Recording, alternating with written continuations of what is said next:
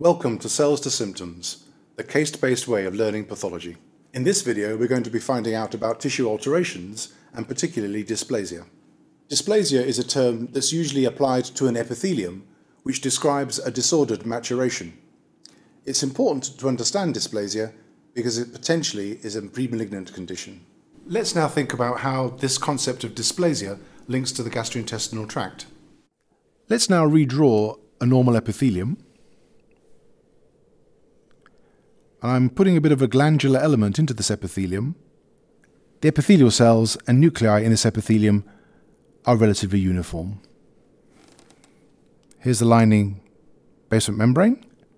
And within this epithelium, we can see at the base of a crypt here, there are what we sometimes refer to as stem cells, which then give rise to the epithelial cells, which can be lost towards the surface. And there's a normal maturation process which is occurring within this epithelium. Let's now draw a dysplastic epithelium.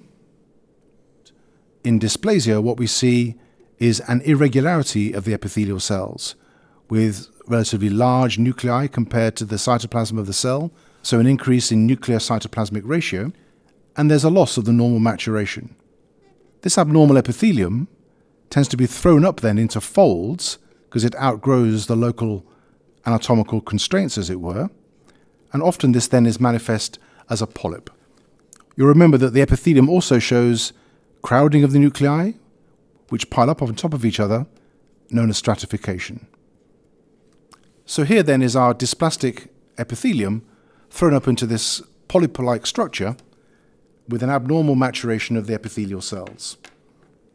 And critically, you remember that the basement membrane remained intact. Let's consider now the next stage in this process, which is that the dysplasia may vary in degree, and we talk sometimes about low-grade or high-grade dysplasia.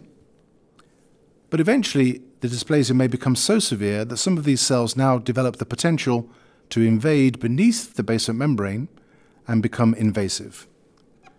This then is invasive malignancy. In the context of the gastrointestinal tract, this overgrowth of the epithelium forming a polyp is sometimes referred to as an adenomatous polyp. Again, within the gastrointestinal tract, we recognize the so-called adenoma-carcinoma sequence, which is simply a manifestation of the fact that the dysplastic adenomatous polyp may progress to become invasive carcinoma. So, manifestations of this pathology in the gastrointestinal tract may include altered bowel habit and bleeding. These in turn are a reflection of the irritant effect of the polyp, perhaps just because of mechanical distortion, and the fact that the polyp may ulcerate, leading to bleeding. For the patient, this blood loss may eventually lead to an anemia and general tiredness, and these are important symptoms that may require further investigation. At an investigation, an endoscopy may reveal a polypoid lesion, which may either be biopsied or, if possible, removed in its entirety.